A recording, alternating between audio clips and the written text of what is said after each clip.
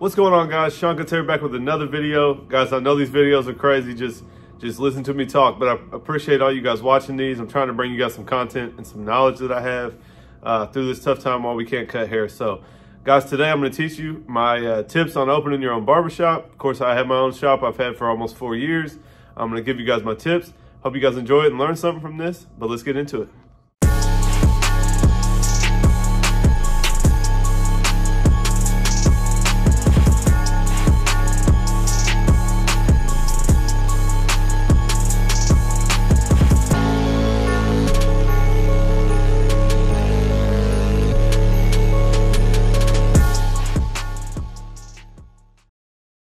All right, guys, so today I'm going to teach you guys my top 5 tips on how to open your own barbershop.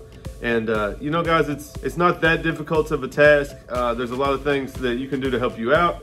So I want to drop you those things. And I know a lot of people dream to open their own barbershop. And so hopefully I can give you guys some tips that can help you guys get there. So guys, my number 1 tip for opening your own shop is to know your why. It's very important that you know why you want to do this, that you have a good reason for why, because when the times get tough, and when you get in, you know, right now is a tough time, guys. It's not a fun time to own a barbershop. All the bills are due. No one's working. So it makes it tough. And in this time, it's my responsibility to go find these loans and find these things that can help us stay operating when we get back. So anyways, guys, you got to know your why. Why do you want to open your own barbershop? For me, my why, I was in a shop that was great for me to start working at. It was a walk-in shop, 5 chairs, one of the busier shops in town. But for me, as I grew, it was something that I was going to outgrow. And I had a lot of goals. I had a lot of ideas on what I wanted a shop to look like and where I wanted my career to go. Of course, I wanted to be able to charge more. I got real busy. I needed to do appointments. Kind of the techniques and the style that I cut was stuff that they weren't doing at that shop. So I wasn't surrounded by anybody that was going to help me grow. So all those reasons kind of went into me wanting to open my own shop. And then, as I've mentioned before, guys, I had 3 friends that were in barber school that were going to be out of school soon, and they needed a shop to work in. So the shop I was at was full. There was a few other opportunities in town. Of course, if I left there would have been a chair there. So, but not very many opportunities for my guys. So that's really what pushed me. After knowing that I wanted to grow, I wanted to charge more, I wanted to go to appointments so I could schedule better. I knew those things were something that I wanted. And then I had friends who needed a job and needed a chair that had nowhere to go. So it just kind of worked out. I knew that if I opened a shop that I had 3 guys coming in and that was going to give them an opportunity. And also, guys, my goal for opening this shop was to open a shop that those guys could thrive in. I never wanted them to be held back by the same things, by price, by the way the appointments or walk-ins were set up. I want them to be able to thrive, be as busy as they want, cut how they want, and really take their career as far as they want. So that was my number 1 reason, was to give myself and my guys a place where they could grow and take this as far as they wanted. And that's my why, guys. It's freedom for me, freedom for my guys. And you know, like I said, through these tough times, it's my responsibility to keep this going so that when we get back, we'll have a place to work. And you know, that's why I signed up. I got 8 other barbers that live off of this shop. And so I owe it to these guys to keep it together. And this is my livelihood, guys. I'll be honest, I've really been struggling lately. Not cutting hair, not seeing my team, not seeing my clients. This has turned into everything that I do. So it's my YouTube, it's my side hustle. It's my, it's all this main part of my life that's missing right now. So it's been tough, but I signed up to be in charge. I'm going to tough it out and figure it out through all these tough times, and we're going to get back together. So, but number 1, guys, you got to know your why. You got to make sure that that's a good reason. I definitely don't recommend opening a shop just for the money, where you can make some money, and we'll talk into that later. But if you're doing this just to make money, it's not going to be a fun ride for you. The actual shop itself, and we'll go into it more, but it's not as much of a money maker as people may think. So we're going to get into that next. So I'll roll right into my next point, guys. And number 2 on opening your own shop: money, bills, employees. You need to have all those numbers figured out. Okay, so as you go into opening your own shop, make sure you have the numbers on what the rent's going to cost, what the utilities are going to cost, what all of your expenses are for the shop, what the build out's going to cost, where are you getting that money from. Luckily for me, guys, I had a close friend. He's retired, and the company he worked for put a lot of money into stock for him, and he matched that. And over the years, his stock has rose, and so he's sitting pretty nice. And he's fortunate enough for me, he's a good friend of mine, and he was willing to helped me open the shop when he heard that I was wanting to. So for me, my build out money came from a personal friend. You guys know you can go to the bank and get small business loans.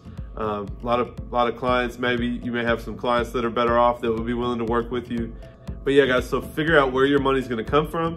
If you need to go to a bank, if you have a family or a friend that could be an investor and let you borrow, figure all that out. And then on top of that, you need to figure out what's your monthly cost gonna be. So what's your rent, utilities, anything else that you have in the shop that costs, internet, anything you pick up and drop off, maybe you have somebody do your towels, any services you wanna have, make sure you have those numbers totaled up. You put that in one side, say that we'll break it down to make it easy for you guys. So let's say the total bills for everything is $1,000. We'll call it, to be safe, that you're gonna get 4 weeks out of a month for booth rent. So that means that $250 a week will pay your $1,000 a month. So then how many chairs will it take to get you $250 a week? And now that goes into how much you wanna charge for booth rent and all of that. Now guys, I'll tell you, for me, booth rent was the way to go. I really didn't want to complicate doing commission and having to have a computer system. Either you got to have a computer system, everybody has to ring up their haircuts, have a cash register. Of course, that's on paper, that's more debit cards, more transactions, not so much just cash and simple transactions. Either you do the computer system or you just trust that all you guys are going to keep perfect track of how many haircuts they did and hand you a percentage at the end of the day. And then for me, guys, to be honest, like I said, these guys were my friends coming in. I wanted to give them a spot where they could really thrive. And I feel like taking 40% or 50% of what they make just wasn't putting them in a good position. And that was getting me to make more money. So call me dumb, whatever you guys want to say. Obviously, I could be making more money. So for me, it was a situation where me just not having to pay booth rent coming from the other shop. I came here. The guys pay booth rent, it covers the bills, and I don't have to pay. I get to keep everything I make. That was enough for me to be worth opening my own shop. And then I knew that as we grew, eventually the shop would pay me. But doing commission and really taking a lot of their hard-earned money didn't sound like something I would want to sign up for. And again, guys, I was trying to give people a place that they could thrive. So I went with booth rent. I found out how many barbers it took. Now, as we've grown, the bills have gone up. Of course, more chairs, more electricity.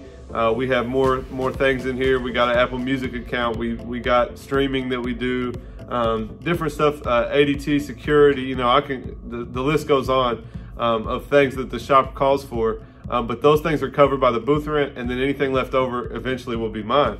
So I chose to go that route. That made me feel better of giving my guys a place that they could thrive, as opposed to doing commission. And like I said, commission to me, guys, was a lot more technical. Computer system, we're really keeping track. And commission kind of makes them employees. It just changes the whole setup. So I'm not gonna tell you guys you can't do that. I will say that I don't know anything about commission and what it takes to go about doing that. So for me, booth rent was easy. Everybody keeps what they make. At the end of the week, they pay me. I put it in the shop account, pay the bills, and that's simple for me. So that's what I end up choosing to go with. So, all right, guys, so my number 3 tip is find out what makes you different. What is gonna make you different as a barbershop? And what's gonna set you up for success. So for us, it still kind of goes into my same reasons that I opened the shop. I noticed that there was a lot of new trends in barbering with the way that we cut hair, the hairstyles, just being more knowledgeable, having better tools, better equipment, going to training and classes and learning and giving out a better product, and the overall experience being better. So my why was just like why I left where I was. I wanted to bring a better experience. I wanted to bring a higher quality, higher cost. You know, there are people out there that want the premium things. There's also people out there that want a $12 haircut. So I will tell you guys, whatever that is, whatever your why is, whatever your reason that you're gonna do it the way you wanna do it is, there's a spot for you. So I got guys that went to barber school that work in small towns that charge 10 bucks a haircut. They do like 10-minute, $10 haircuts. I got guys that went to school with me that work here that we charge triple that and spend 3 or 4 times the amount of time during those haircuts. So figure out what makes you different, guys. What opening is there in the area that you're at? What is lacking in the area that you're at? So for us, we wanted to bring much more detailed, not as rushed haircuts, something that, you know, you could sit for 30, 45 minutes, relax, get a good experience. with the best haircut you could get in town. We did cost a little more, but like I said, there are people that like to buy premium, and they understand that they're getting their money's worth when they spend more. So for me, the difference was that we were gonna be the top of the line, the first barbershop around to start bringing these new styles and these actual skin fades, these actual detailed technical haircuts that I believe no one else in town can do. So that really is what set us apart. And that was what I counted on coming in. A new experience, a new look, some knowledge that we could offer our clients, better haircuts, better styles than they'd ever had before. Also, we created a brand. You guys see I got the Klutch shirt on, so we sell shirts often, so a lot of our clients wear shirts. Just a whole different experience, guys. If, like I said though, if you want to do the $5 haircuts and do 40 a day, there's a spot for you. If you want to do a medium grade shop that does walk-ins and charges 12 bucks and you do this, that, and the other, you can do that. If you want to do an appointment only, high end, if you want to do a studio, you guys can do this however you want. Just figure out why you're doing that and what you're going to do that's going to make you successful before you get into that. And then you guys can be successful. I do believe that. Number 4, guys, is who is your staff going to be? So you need to have an idea when you go in. If you have no idea and you say, I'm going to open up a shop over here, it's going to be this price, I'm going to have 3 chairs and I'm going to find barbers, then what you need to do going in is understand, can you cover the bills by yourself without those barbers? Not having people guaranteed to be coming to your shop obviously is a risk. So say you set up the whole shop, you're ready to open, and you don't have any barbers, then you need to be sure that you can pay those bills by yourself with the income that you're bringing in. So again, guys, I wouldn't recommend coming straight out of school and opening the shop, because you're not going to have clientele. The shop name's not going to have any ring to it. Nobody's going to know the name. So what I did was I went and worked for 2 years. I built my clientele. I made a name for myself. And when I opened the shop, my barbers coming in already had my name on them, that if they work for me, they must be doing what I'm doing. And of course, they weren't as good coming out of school, but the goal was to put out what I was putting out. And that's what the shop was about, was I couldn't cut everybody's hair that wanted me. I needed more people that were working like me, that had the same goals as me and the same skills as me. And so I knew I had 3 barbers that were going to come in that had kind of followed my lead, and we were working off of each other to put out the same product, the same experience. And so for me, I knew I had those 3 guys. I knew that the 3 of them would cover the bills. I wouldn't have to pay rent, and then we could work up from there. So for you guys, if you don't have any barbers, you need to make sure you can pay the bills by yourself. If you know you got 1 guy, then you need to talk with him and say, hey, what I would do is say, hey, when we open this shop, are you cool with splitting? We'll split the bills straight up. First off, I'm the owner. Technically, eventually I don't want to pay booth rent, but as we're getting started, me and you are going to split it. And once we get another guy, he'll cover the other half, and however you want to go about it. But make sure you're set up for success with the staff that you have coming in. Make sure that you either set yourself up to cover it yourself because you don't have staff coming in, or make sure that you have the right number of people and you know those people, and know that those numbers add up and will take care of the shop at the end of the day. All right, guys, my number 5 tip, and this is the most important, guys, and this goes with anything. This is my favorite part of being a barber, but guys, use your resources at hand. And so a good example, guys, you're opening your shop, you need all this construction work done, right? We have such a big clientele base as a barber. You have somebody, I promise, that can help you with that, or know somebody that can do that. So for me, guys, I had people in here helping us with the demolition. I had a client that came with a trailer that helped us haul stuff off to the dump. I had a client that helps with the plumbing. I had a guy that does home remodels. He was able to get paint for me at his cost. Stuff like that, guys. So use your resources. And like I said, guys, these are my favorite people. I take care of my clients like they're very special to me. These are my close friends. And in return, when I need something from these guys that own their own business or can help in any way, they bring that back and reciprocate it. So that's one of the most valuable parts. You can't even put a price on that, guys. It's being a barber and having these clients that have, their business to offer to help you. And so I definitely, to my clients, I go out of my way. If it's an emergency and they need one on my day off, I'm coming up here. If it's late and they call me and they're like, hey man, I know you're closing, I have to get a cut today, can you get me in?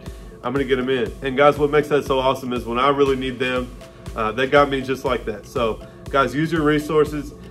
We have such a broad spectrum of clients that do all kinds of things. So all aspects of opening the shop, you should be able to get some help in some certain way. So guys, I got clients at Best Buy that helped me get the TVs for my shop. I got clients at Menards that actually delivered my tool chest for me.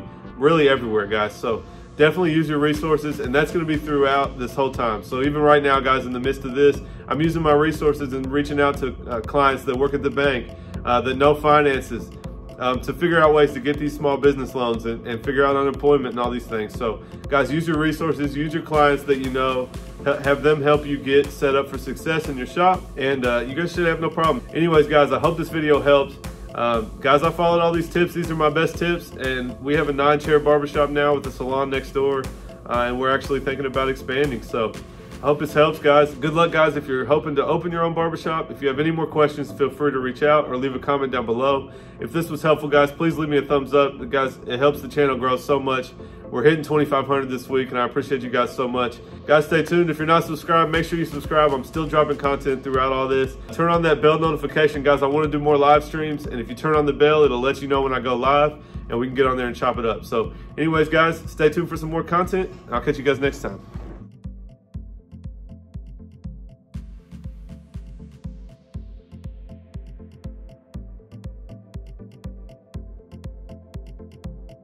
If you guys aren't subscribed to my channel, make sure you click this link right here.